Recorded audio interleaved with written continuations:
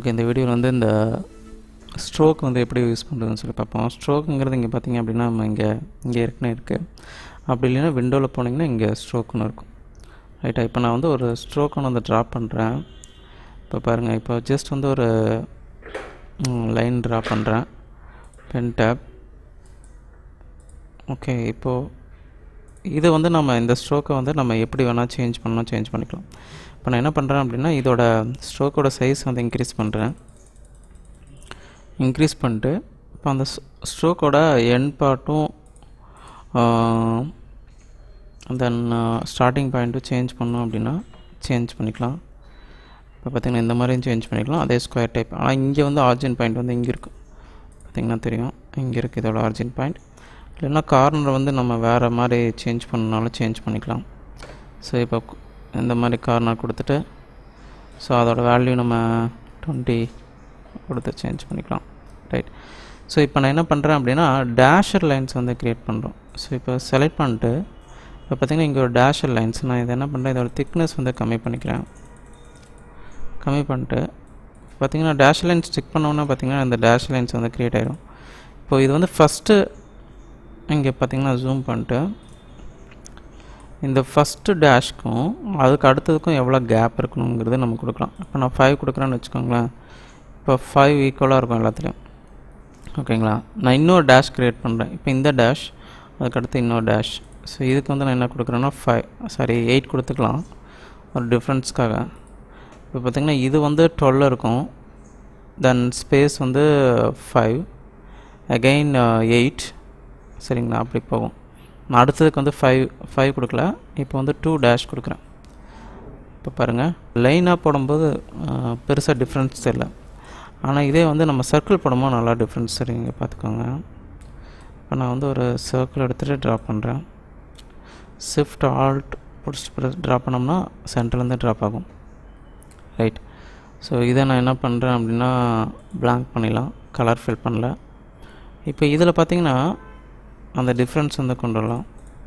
So இதை select பண்ணிட்டு இங்கே பார்த்திங்கன்னா இப்போது நான் இதை என்ன பண்ணுறேன்னா 5 கொடுத்துடலாம். ரைட். ஸோ 5 கொடுத்துட்டு இதோட வேல்யூ 3. இப்போ பார்த்திங்கன்னா இதில் ஓகே பெரிய டிஃப்ரெண்ட் இல்லை. இந்த 5ங்கிறது நான் என்ன பண்ணுறேன் 6, இது 2, இது வந்து எப்போ போல் 5. சாரி, செலக்ட் பண்ணல.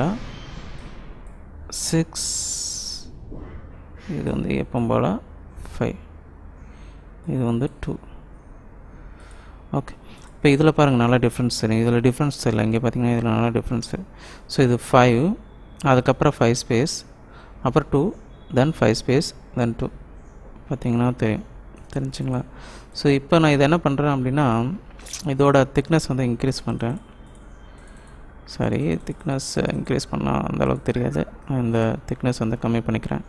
இப்போ இதுவே நான் மறுபடியும் ஆல்ட் ப்ரெஸ் பண்ணி டூப்ளிகேட் பண்ணிட்டு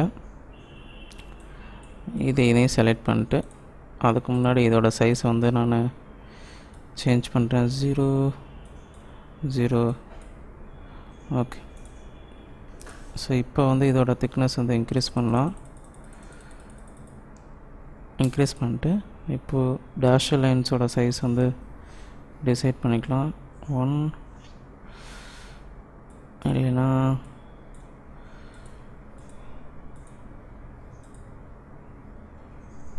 10. ஸ்பேஸ் வந்து இன்க்ரீஸ் பண்ணலாம். ஸ்பேஸு கம்மியாக இருக்குங்கிறது அந்த மாதிரி இருக்குது. நான் என்ன பண்ணுறேன், ஸ்பேஸ் வந்து 10 பத்தல. ஸோ 25. ஓகே, இதோட ஸ்பேஸ் வந்து சைஸ் வந்து ஜாஸ்தி பண்ணுறேன். சரி, கம்மி பண்ணிக்கலாம். 8. இதை வந்து கம்மி பண்ணிக்கலாம் 20. ரைட். ஸோ இப்போ இது ரெண்டையும் செலக்ட் பண்ணிட்டு இங்கே நம்ம ஓகே ஆர்ட் போர்டில் பேஸ் பண்ணியிருக்கேன். நான் செலெக்ஷன் பேஸ் பண்ணி மாற்றிக்கிறேன். சென்டர். ஓகே. ஸோ இப்போ இதை மட்டும் செலக்ட் பண்ணிட்டு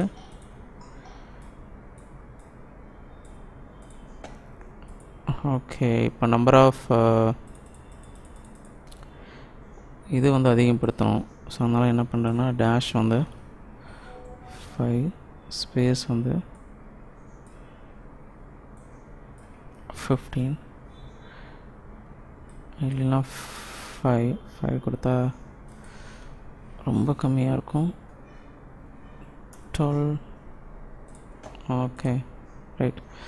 இப்போ வந்து நம்ம இதோட திக்னஸ் கம்மி பண்ணிட்டு இதோட திக்னஸ் வந்து ஜாஸ்தி பண்ணுறோம். நம்பர் ஆஃப் கவுண்ட் வந்து இன்க்ரீஸ் பண்ணலாம். இப்போ நான் பாருங்கள் 1 கொடுக்குறேன்.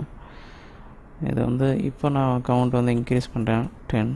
பார்த்திங்கன்னா அது தெரியும். ஓகே, இந்த இடத்துல இஷ்யூ வருது ஏன்னா அது ஸ்டார்ட் எண்டில். அதனால் அந்த இடத்துல 8 கொடுக்குறேன். வேல்யூ சேஞ்ச் பண்ணோம்னா அது தகுந்த மாதிரி. ஓகே, இப்போ இதே வந்து ஓகே இதே வந்து மறுபடியும் ஆல்ட் ப்ரெஸ் பண்ணி ஒரு வேல்யூ சேஞ்ச் பண்ணிட்டு அதோட சைஸை சின்னது பண்ணுறேன். இப்போ வந்து நான் இந்த டேஷ் லைன்ஸ்லாம் வந்து என்ன பண்ணுறேன்னா டோட்டலாக, ஸோ நான் ஃபஸ்ட் வந்து இதை கொண்டு வரலாம். No shapes, centre point, alt press பண்ணி மூவ் பண்ணிக்கலாம். இப்போ வந்து நான் என்ன பண்ணுறேன்னா ஓகே அது டேஷ் லைன்ஸ் டிஃபால்ட்டாக இருக்குது. நான் திக்னஸ் ஃபுல்லாக ஜாஸ்தி பண்ணிட்டு அதோட ரேடியஸ் கம்மி பண்ணிக்கலாம். இப்போ வந்து நான் இதோட பாயிண்ட் வந்து இங்கேருந்து ஸ்டார்ட் பண்ணிக்கிறேன். ஓகேவா, ரைட். ஸோ இப்போ டேஷ் லைன்ஸ், இப்போ இந்த டேஷ் லைன்ஸ் பார்த்திங்க அப்படின்னா இங்கேருந்து ஸ்டார்ட் பண்ணனால இப்போ 1 கொடுத்துருக்கேன். இதோட டிவிஷன்ஸ் நான் என்ன பண்ணுறேன் அப்படின்னா 3. ஓகே, ஸோ இது வந்து 2. இப்போ பாருங்கள் நம்ம லென்த்தான ஒரு ஆப்ஷன்ஸ் கொண்டு வந்துட்டோம். ஓகே,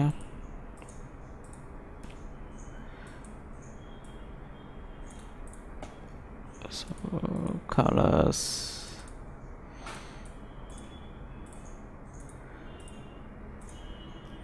கலர்ஸ் சேஞ்ச் பண்ணிக்கலாம்.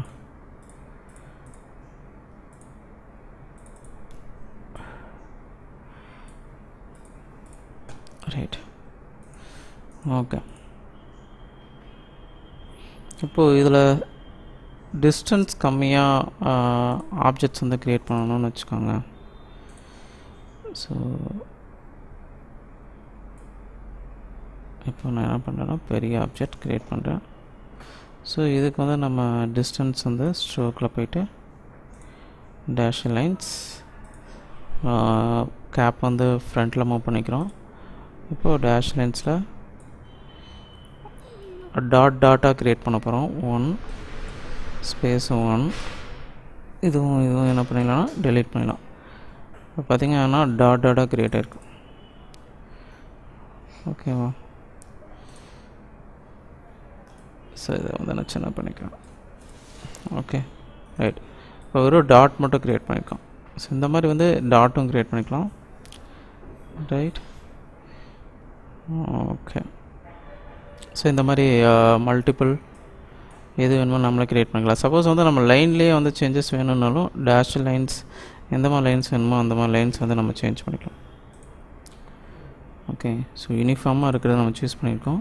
வேறு எதாவது சேஞ்ச் பண்ணணும் அப்படின்னா சேஞ்ச் பண்ணிக்கலாம். சப்போஸ் ஏரோ மார்க் அந்த மாதிரி எதாவது சேஞ்ச் பண்ணணுன்னாலும் சேஞ்ச் பண்ணிக்கலாம். ஸோ அதோட ஃப்ரண்ட்டில் பேக் சைடில் என்ன வேணும், அதோட ஃப்ரண்ட்டில் என்ன வேணும்.